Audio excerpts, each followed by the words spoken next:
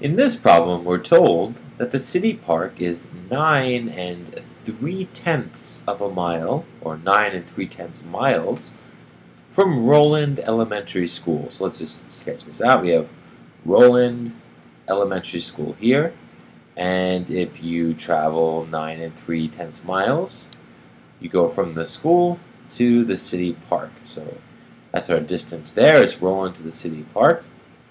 And then we're told, well, okay, the city library is 3 3/10 miles from the same school. So we don't know what direction it's in. Maybe it goes down here. But it's only 3 3/10 of a mile, and then we get to the library. Right, that makes sense that the library is close to the school. So the question is asking us, how much farther from the school is the park than the library?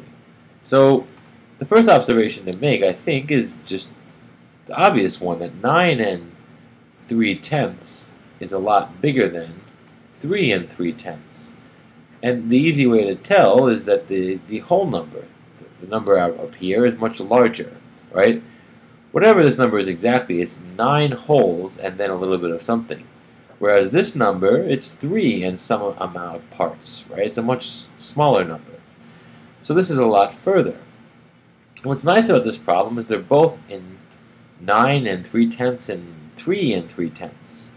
So when we're comparing how far this is, we want to subtract, right? 9 3/10 minus 3 3/10. That'll tell us how much further the park is, right, from the school, the 9 3/10, than the library, the 3 3/10 from the school actually is.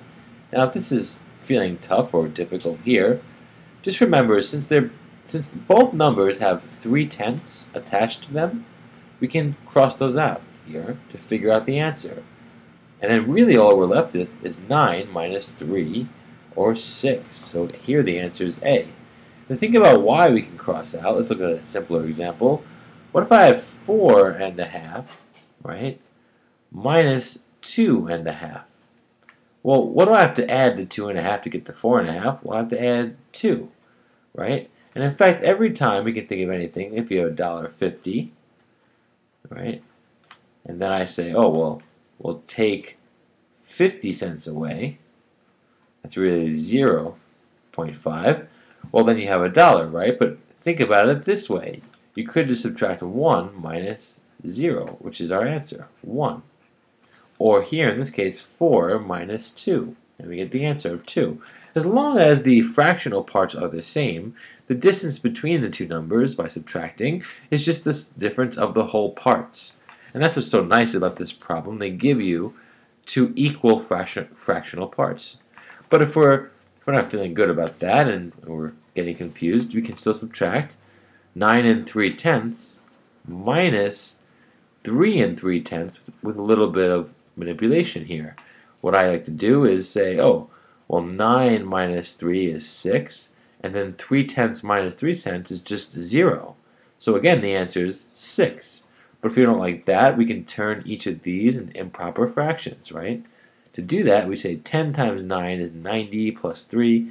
That's 93/10. That's just converting this to an improper fraction. Then we subtract 33/10. And all I did there was take 10 times 3 plus 3. That's the formula I use. You multiply the denominator by the whole part and add the numerator. So when we subtract these, 93 minus 33, well, what's that? That's 60, right? And then we're counting the number of tenths. We don't subtract the tens there. We're counting the number of tenths. And now we have 60 divided by 10, and that's 6, right? 60 divided by 10 is 6. So we still get the same answer. Any way you go at it here, the answer is going to be A, 6 miles. All right, thank you.